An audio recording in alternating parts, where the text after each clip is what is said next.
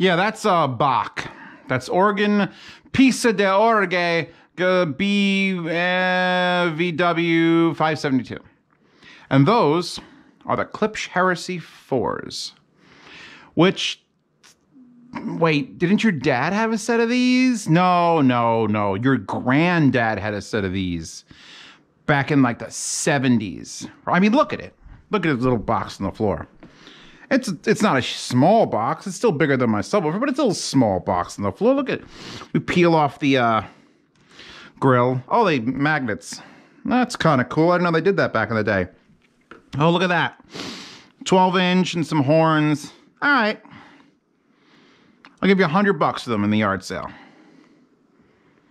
Oh, these are not an old set. Oh, they're a new, brand new. New? Like how new we talking? Oh, like just came out last year. New. Oh, okay. Well, they're going for a vintage look. I could see the hipsters lined up around the block to pick up their $500 set of Heresy for how much? $3,000. Oh. Oh. I see. It's beautiful. Yeah, I do. I love this. Looks great. Affected by the cold, you say? Because the weave will change if it's cold. Okay. Well, I'm going to put this back on now. Let me spend a little more time with them, and I'll see what I like. I'll see if any buttons click. That was me. That was a reenactment of me at, I think it was RMAF, not this last year, like 2 years ago. So maybe these came out a little bit longer than that.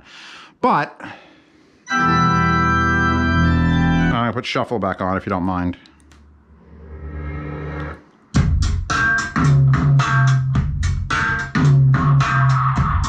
This is a brand new, newly designed, newly built in America, which doesn't matter to like 60% of my audience, but in America built set of Klipsch Heresies. Rear port, I'll lean it forward. I'm not really worried about damaging these for a reason I'm going to divulge in a second. Big old port. I can fully almost fist that. At the bottom, 12-inch driver in the front, as you did see. This, I forget what finish is on this. Walnut? It's walnut, tubers? I think it's walnut. Heavy bastards. And they're designed with a base. If I get down on the hands and knees, there is a angled wedge base of wood that I've added furniture sliders to, because or else it's impossible to move these. And here we have paper cone, paper surround, paper dust cap, compression horn, and little baby tweeter with a wave guide. And you can see it's got this orange peeled paint that doesn't look super high end, but it's very, very vintage. This whole speaker's, I love the roughness around there for hold that. It says Heresy here. And this is the 4th revision of the Heresies. And I don't know the full history. I had the webpage open. I could read the full history of the Heresies. But if you go into the heritage line of Klipsch speakers, this is the bottom tier. $3,000 for the bottom tier Heresy heritage speaker. And I own this set. It took me a bit. It took me a couple days, and then a couple days after that, and then a couple days after that, of sitting here in quarantine going, you know what? I can't live without these. I can't live without them.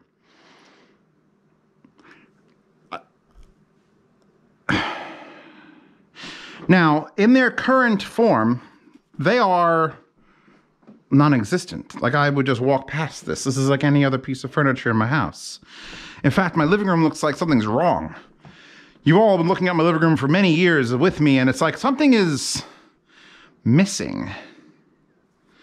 And that's because these speakers are so low to the ground. They are designed from a time... See, they did a couple things. They took the design from back in the Dizzy and said, okay, people always needed to put them up in wedges. Permanently install wedges in the bottom. Done. And you know those drivers, I think it used to be maybe just a two-way, a 12-inch of that, and it was probably in a sealed box. Probably. I'm not 100% sure. Probably in a sealed box. Let's make it a ported box, and we'll make it a three-way. We'll break it apart. And then we'll put 2019's or 2018's best fucking audio engineers on the crossover designs and modern driver takes and better horns, and we'll just go all out. And we'll build it here. Or I think, where do they build this? Arkansas? Are they building Arkansas? I think they're building Arkansas. And then we'll sell them. And we're going to make them exactly what they should cost. Because this is a line that you're not supposed to just go to Best Buy and see there. Although I don't know how Magnolia works. And then you get to them and they start showing them off at the shows, and I had no interest in them at all. Because they're over there on the floor.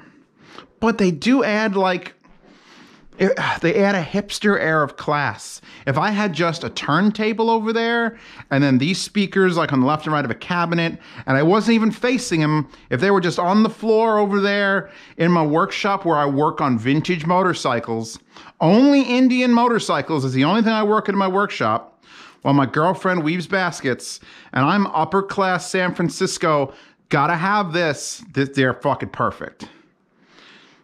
But see, I have a belief. I had a belief. Before I bought these, before I said, hey, I want to own these to Klipsch, I had to do some research. I had to whip out the science. I had to understand what was making them sound so good. How could I harness this? I love these metal binding. I love the binding posts and the ports nicely. They don't have that much low end though. So I'm like, they don't really do low end, but I can feel it. I could feel from staring at them on the floor.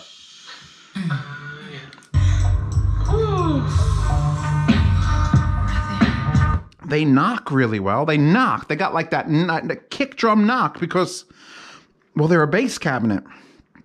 But a bass cabinet is not a subwoofer. And I'm not running the subwoofers right now. I'm just running these.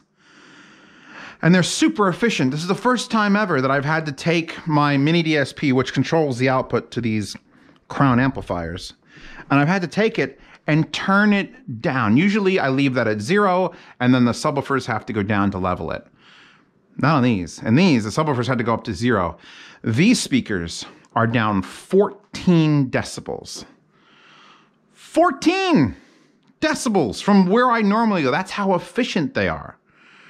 So you could run them off of like a Crowley turntable for like $81. They run off anything. They don't need my crowns. They could run off a tube amp. I was tempted to bring my audio valve Solaris in here and just run them off that for 8 watts. 8 watts would kill you. But yet I sit here, currently the owner of these, going, why? Why do I own them? I mean, they got a look to them that just... It feels old, but you hear them and you know there's the potential there for something great. And I think I could give this review with them entirely on the floor and entirely covered, and it would be fine. It'd be fine. And I could tell you all about how I love the craftsmanship and how, it's just maybe the finish is a little soft. I'm scratching it a little bit, but there's care and modernness to them. But that wouldn't be the full story. That's not the reason I bought. I did not buy these speakers from their current performance on the floor. It takes a little bit of work, a little bit of effort, and a little bit of persistence. But then once you've hammered at them a while, they become something that is, well, unbeatable in my current living room. Whether it'll be unbeatable in your current living room, or if you're even willing to partake in the process, well, that's entirely up to you. So why don't you sit back, think about what you're seeing now, and tell me.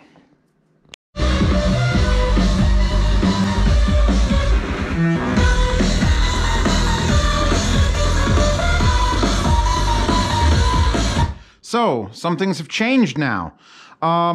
To address the 3 main flaws of the Heresy, actually 4, but there's really 3 main ones, because these speakers, like I said previously, are amazing.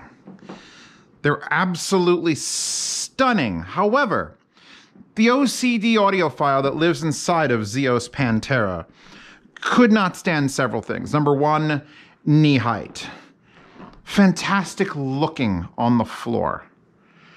But no matter how much you angle a speaker upwards, it is never up. When you listen in something singing, it's there. You live in the on. I couldn't do it.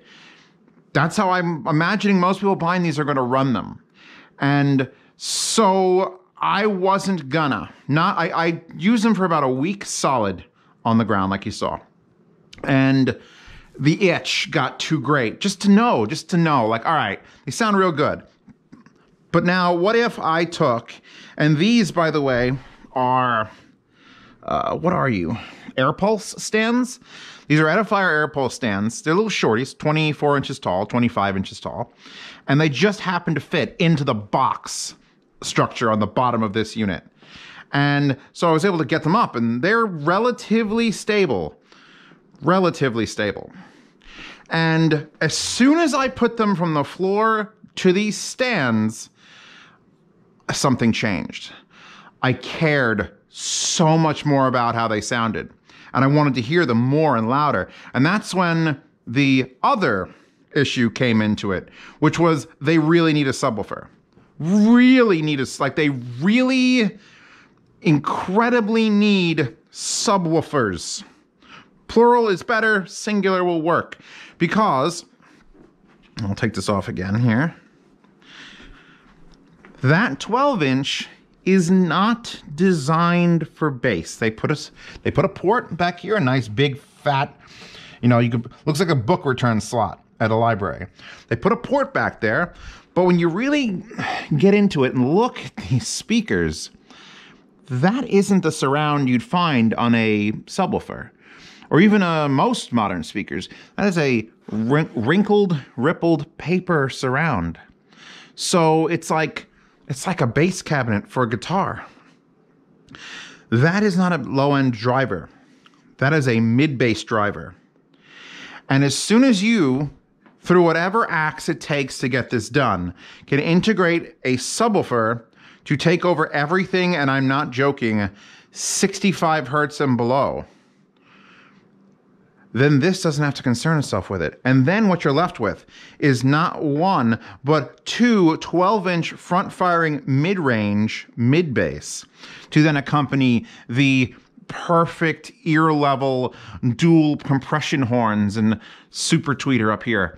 And you understand the capabilities of this speaker. However, we're going to go into another however. I'm going to take both covers off. You like the lights? I'll explain how I did the lights in a bit.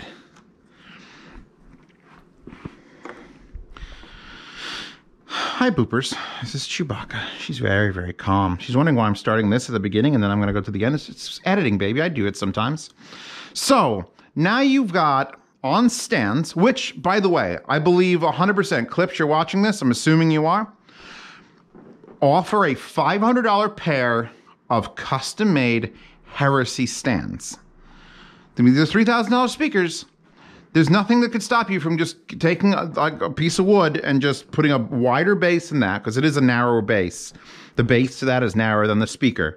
But make the exact same size base with a column that either goes up like I have it, or that can actually go around the base and just makes it look solid. People will buy it. The reason these go on the floor is because that's the only place you show them. And the improvement by lifting them up and having them become actual speakers is why I own them now. So, step one, get them off the floor. Now, it's a tilted base, which is like, that means you can't just put a table over there. If you put it on a table and it'd be a tilted base, it'd be a big tilted thing on a base. So, not that. You have to do something sort of along these lines. I'll link to the stands in the description. Next, add the subwoofers. You have to. If you're only listening to classic rock on vinyl, and it's just, that's it. It's just, strumming. A bass guitar, you're fine. Because, again, they look like a guitar amp speaker. But if you're actually playing something modern, and Prodigy Omen, which we started out with, is not exactly like the ultimate pinnacle of sound. But anything with more Glitch Mob. All right, another good. Oh, Tom Petty and the Heartbreakers. I'm gonna get copyright caught. I know I'm not gonna make no money on this video. It's fine. Into the Great Wide Open.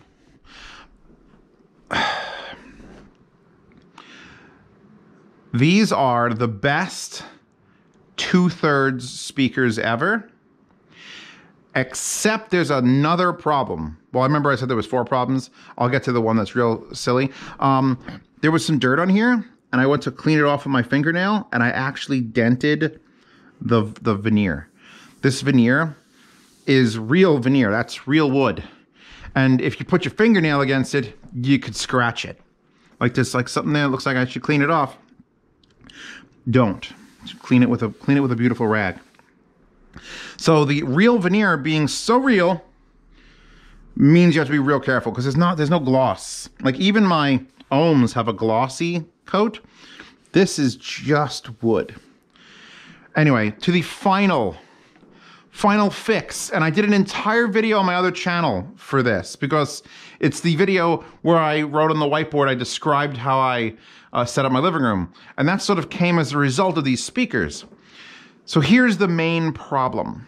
In the first part of this review, when I had them on the floor, I had them set up absolutely stock. I had these installed. Where are they? These are the bridges that go between the high and low terminals in the back. And these bridges mean that you could use one amplifier and it'll power the 12-inch and the upper horns. The upper horns are separate. When you take these out, you could separate the upper horns. And, well, Zeos, why would you need to do that? Why would you need to separate them? Why are you biamping these? Is that an SMSL? DA8S? For the horns? Yeah, it is. Here's the problem. Here's the biggest flaw of these speakers is not that they're on the floor. It's not that they're lacking in low end. Everyone could expect to have to add a subwoofer if you really want some impactful bass, although these miss so much low end that I think it's actually a fucking requirement. The problem comes in terms of efficiency. These are crazy efficient speakers.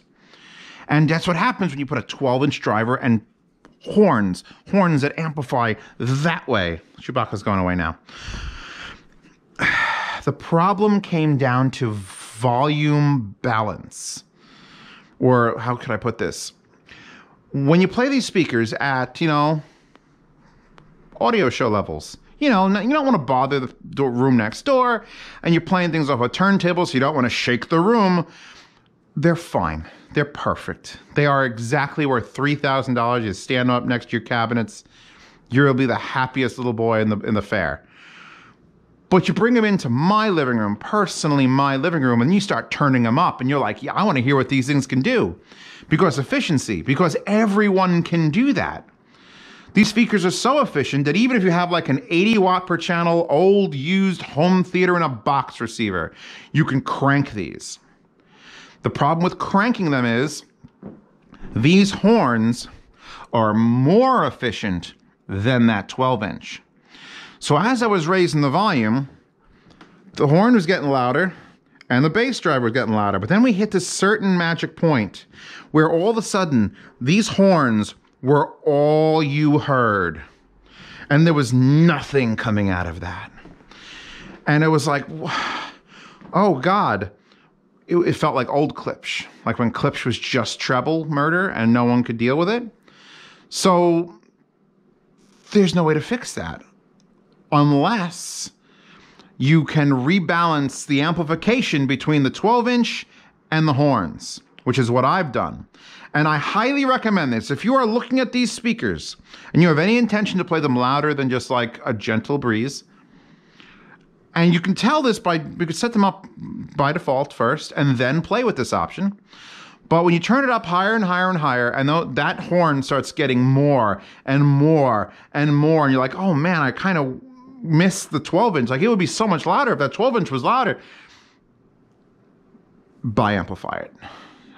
Not by wire, Not the same amplifier with 2 wires running it, separate complete systems. And in my certain case, I actually have a different DAC for the treble versus these are still running the 12-inch. And I'm gonna swap my whole living room around when I'm done with this review and make it so that instead of this being a mono block, this is now going to be a stereo amplifier again and handle the 12 and the horns and the 12 and the horns, and then it'll be fine. But here's the thing. You don't have to spend a lot of money to do what I'm saying. It's not, and this is not a killer thing. Oh my God, Zio said you got to do all this stuff. You can get these speakers, you can put them on the floor and you could listen to them and you could know very well. You just spent $3,000 on what looks old, and it looks old, but that is as modern as it fucking comes as far as the science behind those drivers and the crossover components, and oof. The only thing is, they couldn't beat the physics of that 12-inch. Just, it can't actively get as violent as it needs to keep up with the horns. So, what happens when I put on a separate bi-amplified source? Well, luckily for me, I'm using a mini DSP Nano Digi, so I have digital control of 8 separate channels.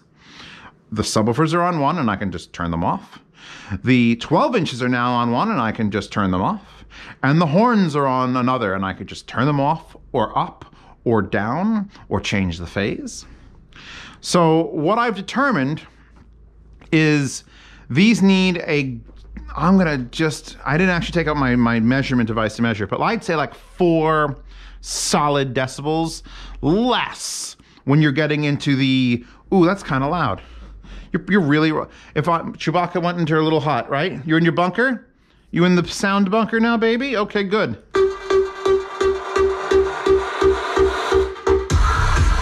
When we are at this level, and we are at a level right now, like that is a level unattainable with them just on the floor and then their own thing with the thing.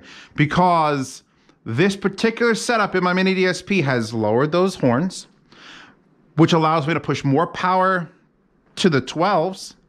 And then we have subwoofers coming in and clearing out the bottom. And that is why, ladies and gentlemen, I have now purchased these speakers. That's why they own them. I own you now. Because as much as I love my ohms, and I love you ohms, they're an 8-inch and they're omnidirectional. So they do their thing in this space and they wash against the wall. And you get like a single tweeter that's sort of like in the middle. And I've discussed this with like the Swan M3As, which were the best directional speakers I've ever heard. And probably still, as far as like whole package, don't need to do anything, just put those in a room when you're done. Those are probably still the ones. They're not on Amazon anymore, by the way. And actually, there's a replacement model. It doesn't look anything like them. When I sit, and I need a table that isn't going to break, in the right listening position, because the couch is further back right now. If I sit here, and I'm in a roughly 10-foot triangle, because the GoPro warps everything, this room can now, with the subwoofers tuned to match the 12, and the 12 set just right so that I could add in more of that horn, this room could now officially compete with any room I've heard at Rocky Mountain or Capitol Audio Fest or fucking New York Audio Show, because that's the sort of levels we're talking about. It took effort, it took work. And Klipsch is basically handing you a Lego set and saying, here you go, and it's gonna be a glorious, you just put it on the floor, it's done. It's done, you could be done. You could be done with this. You don't have to watch this part of the review. You buy the set, leave it on the floor, you're happy. But if you wanna reach up to the skies like I have, and I don't want to just keep playing Dead Mouse and people think, oh, this guy's just fucking, that's all he does. Let me see if I could shuffle to something more, I would say appropriate.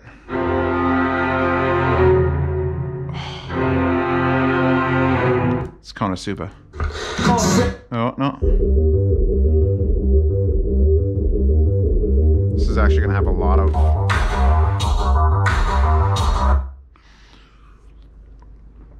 I've listened to tracks in complete darkness with just these tweaked, separate the tweeters so that you could get them at the right level, -4, -5 decibels, Bring those subs up to match. Don't overlap too much. And I could not see doing the rest of this quarantine without these speakers. I love my ohms. I love all the speakers on my wall. There are different flavors of ice cream. And these speakers are the most audiophile sounding pieces of ice cream I've ever had. The sprinkles are just banana plugs made of like silver compounds. They hit you with the 12-inch because there's no replacement for displacement. I think I started the video with that. And when you have like a 6-inch speaker, that's how much is pushing that air towards you. And when you get an 8-inch speaker, that's pushing the air towards you. Those are an 8. Those are an 8 Omni, so they're not really pushing it at you as much as just making the air around there do something. A 10-inch speaker, wow, you're talking about, that's severe. That's like MT110, that's PS Audio, no, it wasn't PS Audio, that was, who was that? PSA, which is Power Sound Audio, which is not PS Audio, it's we gotta learn. But these are at 12. These are at 12. And when you look at it, you immediately think they're gonna be bassy. Like, oh, you don't need a subwoofer with those. You abso-fucking-lutely do. And I'm glad. The other Forte 3s that I reviewed, the Klipsch Fortes, what were my problems with them? You remember? I remember. I thought they were too low. The whole speaker sat about this high, which is much taller than this on the floor. But still, when you sit this high and you put the tweeters here, that's still not, that's a foot off. So I raised the Forte 3s up. And the Forte 3s could do low end. They had that big 15-inch in the back. 15-inch passive radiator just shot sound backwards. And I was like, wow. But I still put a subwoofer on.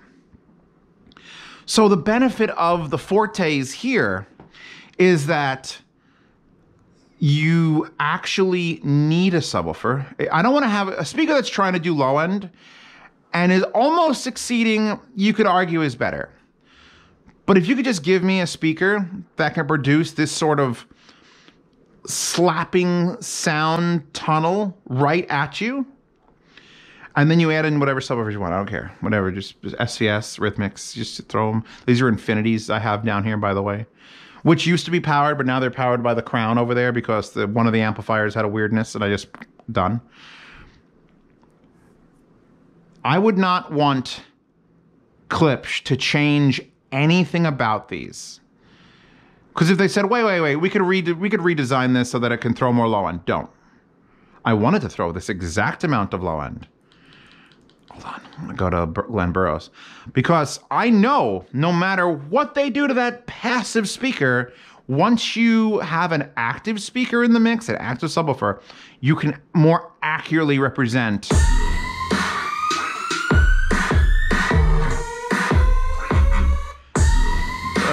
the theme of Glenn Burrows from the Megalobox OST.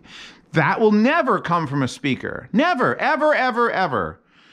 Maybe like a $25,000 pair of self-powered speakers, which I did hear those at Capital Audio Fest. I'll see if I need to get those to borrow too, because those did room correction. But once you admit to the fact that you're going to need subwoofers, well, then you don't have to worry about anything down there. Anything in 50 hertz or 62 hertz, it's all about the speaker from there up. And then, through no fault of Klipsch's own, the crossover network, or however they designed the drivers in this, they can't scale to the sort of volume they're capable of. You know from looking at that that can get loud. You know that 12-inch, even playing this song, as loud as it is, and I only have a couple clicks before I'm at 4 decibels before I'm at the absolute point where I think I might damage something. Look how much the driver moves. There's nothing there. It doesn't move. It barely shakes. When a speaker moves this much, it's not doing anything. When a speaker's doing this, when you watch me do a subwoofer review, or the Mica RB42s, when that speaker is flinging itself in and out, number one, it's slower.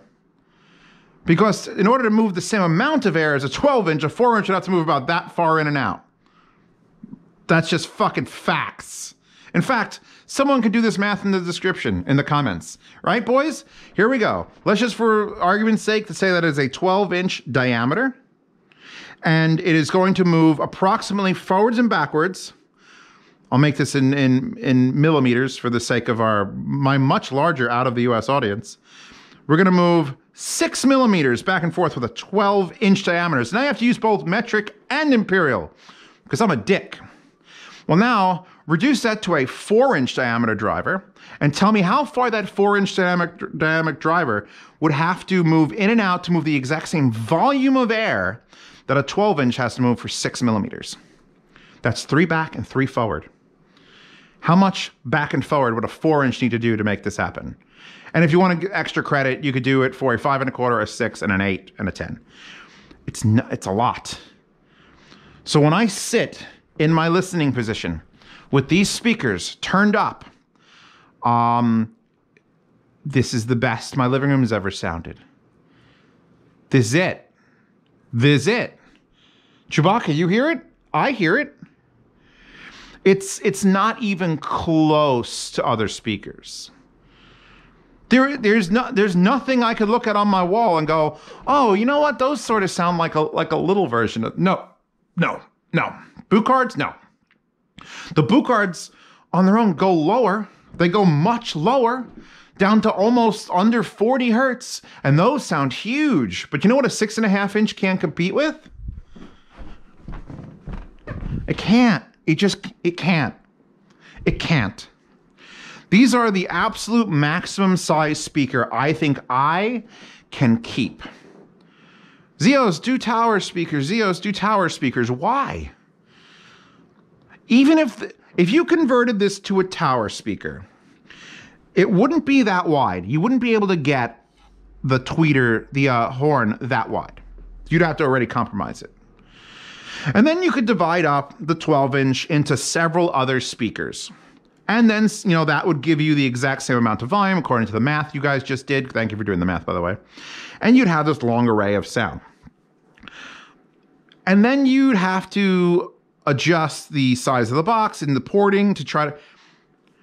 The point of these speakers, what makes this great, is that all the sound that I'm hearing is coming from almost the smallest... The fact that they cut the horn, you see the horn has a box shape, but right here it doesn't. They cut it because they took away fucking a centimeter of plastic to get this speaker 1 centimeter closer. 1 centimeter closer. I'm amazed that this doesn't completely overlap that to try to squeeze as much space away from the whole thing as possible. Because this hand that I'm holding represents the focal point of the sound. A tower speaker, yes, could put 3 drivers down there, but then you're getting that much space. And then the time alignment's slightly off. These are the ultimate bookshelf speaker. And you're not putting them on a bookshelf, so they shouldn't be called that. But they're basically the ultimate bookshelf speaker. And I'm a huge proponent of bookshelf speakers. Number 1, you basically are always going to be required to get a sub with a bookshelf. Number 2, once you get a sub, you really don't have to worry about getting the low end, so that means you could hold the drivers back, seal the box, push even harder. And these push hard with no effort at all.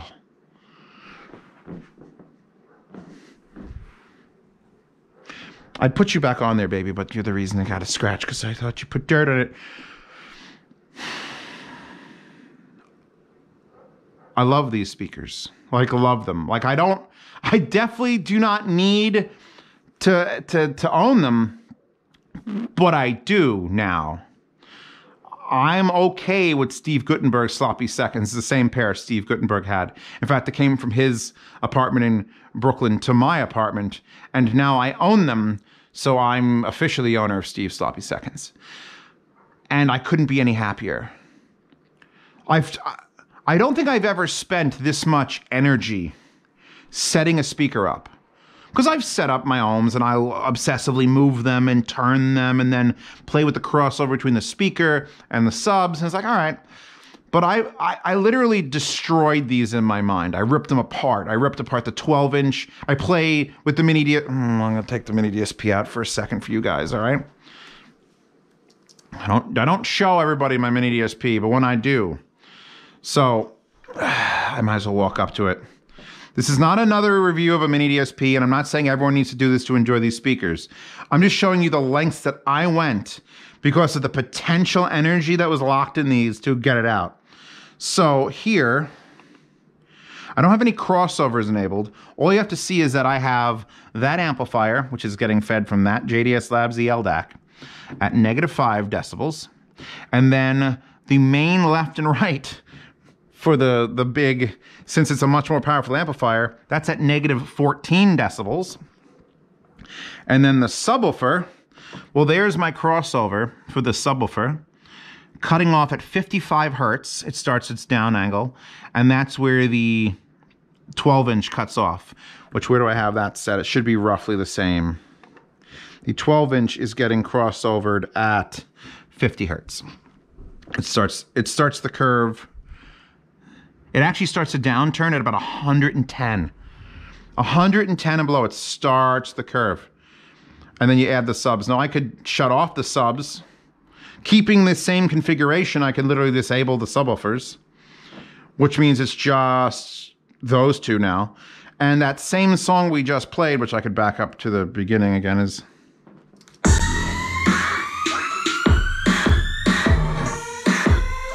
It slaps, but it doesn't really hit home. Now, when I started this review, and when I did the sound demo, honestly, because that was before, the sound demo came way before I started playing with this thing. I put the subs back on because it's a requirement by law. When I did the sound demo and everything, it's all just one speaker. It's on the floor. It's just, that's what it is. It's just what it is. So you're going to hear that sound demo, and you're going to hear what the tweeters, I guess tweeter, mid-range horn, and then mid-bass driver, because I'm not going to call it a bass driver, although it is officially bass.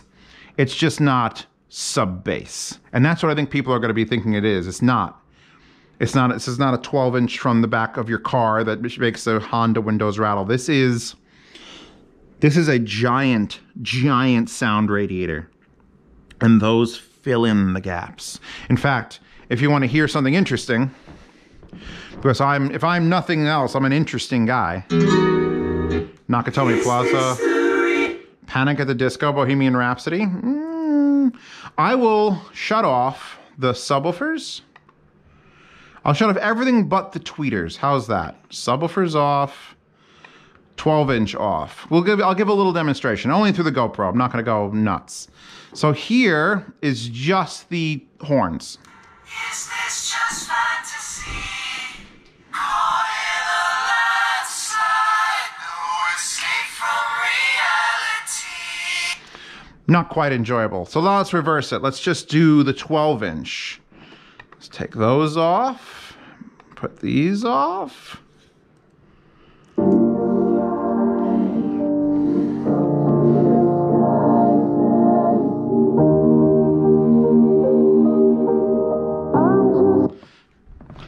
So that's a sort of separation. Now that isn't affected by me. There's no equalization I put between the two. That's just what naturally these Klipsch do.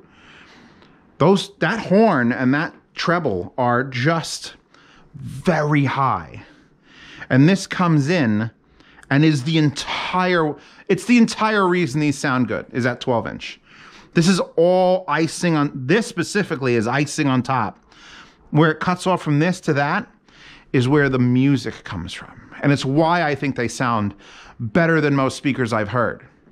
Because you're just offloading so much to that 12-inch, just so much, that it can just, I'll skip through another.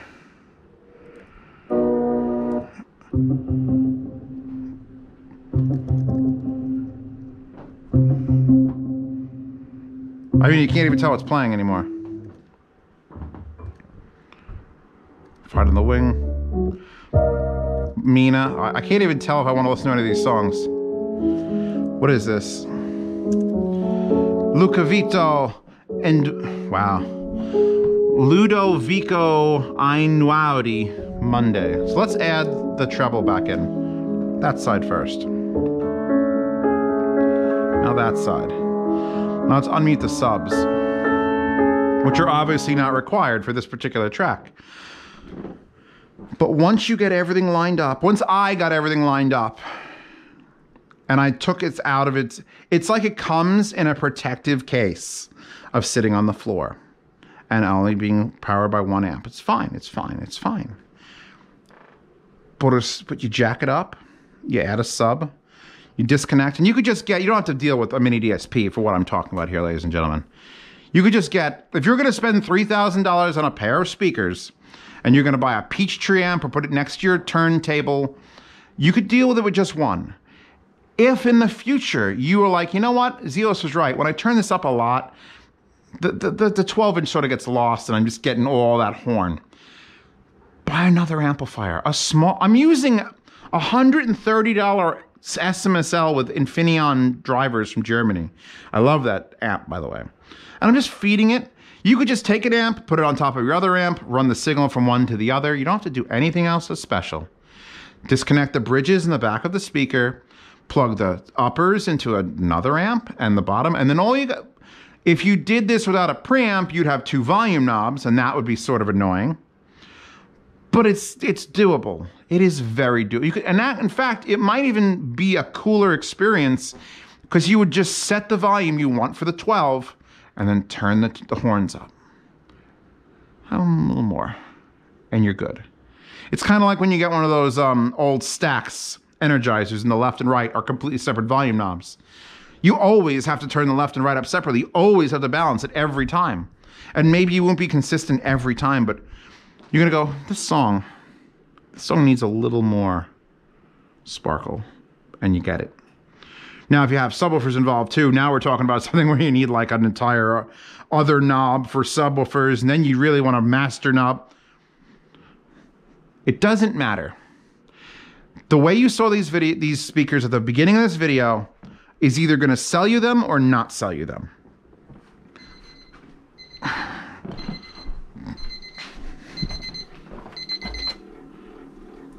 Chicken wings. All right, that's it. My chicken wings are ready to go. So I just said the word chicken wings. I didn't even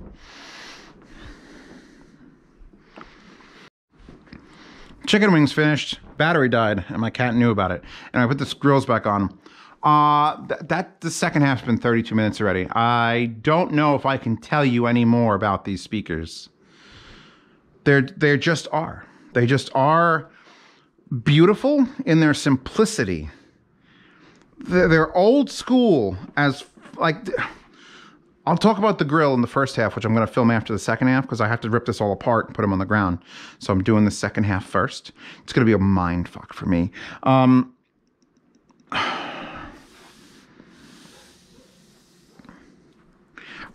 They might be my perfect, as much as those ohms can come in and just, you know, I'll be perfectly satisfied. I've not been as impressed by speakers in a long enough to ask, long enough to own them, in a long time. Anyway, I'm wrapping it up. Sound demo for these in the description. Like I said, that sound demo is no subs, no separation of the upper and lower. It's just raw speaker on the floor. Enjoy that. If you want to see these reviews early or support this channel, the $5 tiers on Subscribestar and Patreon allow you to do that. Up to a week early or more, depending on how I'm doing during fucking Corona quarantine. By the way, if you're watching this in the far future, that was a thing we had in 2020 where everyone was like, oh my God, we're all gonna die. And people were actually dying. But I think we're over it now, right? It's 2023 when you're seeing this video, and it's just everything's peachy. The economy didn't crash. I'm looking forward to that. I'm looking forward to 2023 when everything's fucking peachy. Other benefits of the $5 tiers are ask me any questions you want on platform. It usually takes me a week to get back to everybody because there's like 40 in there right now. And yard sales. If I get something, if I buy something or I get it from a company or someone donates to the channel, I will put it in a yard sale. First to the 10th of every month, I just sell 10, 12 items. Usually they're smaller items, IEMs, portable players, some headphones. Sometimes it's speakers. Will not be these speakers. If you want to go above the $5 tier, the $10 tiers on either platform will get you into a private behind-the-scenes Telegram chat where they already know that I own these, and they already know that I love them, and they already are asking me questions about, well, what's the size and fitment, what amplifier do you recommend? Because those people are the they're the ones that pay my rent. So if you want to go talk to them and lose even more money, then trust me, that $10 investment will cost you thousands. But I highly recommend it. That's that. So support this channel if you'd like. If you'd like to talk about these speakers, there should be a post on Hi-Fi Guide's forum. Hi-Fi Guide's the site I run with DMS. That's like a buying guide, so it looks like PC Part Picker. And it's all audio. And these will probably be on there. I don't know, about $3,000. The slider only goes to the $2,000, but you know, we'll see. And the forum attached to that is really nice. I approve of it highly. I don't participate enough. I apologize for that. Oh, and if you're going to ask about the lights before I end, those were an IKEA product that was 12 volt and they no longer make it. It's now 24 volt. Instead of having like that many LEDs, it has like half as many. Oh, and by the way, I cut it in half and split it up because it was about 12 inches long and not 6. We're going to do a lot of metric and we're going to have every measurement standard. I like to look at the temperature in Kelvin, for those of you who don't know. Anyway, that's it. Welcome to my living room. These are my new speakers, and I'm gonna go listen, literally gonna go listen to them. Well, actually, now I'm going to take them apart and put them on the floor and film the first half of this. It's going to be fun.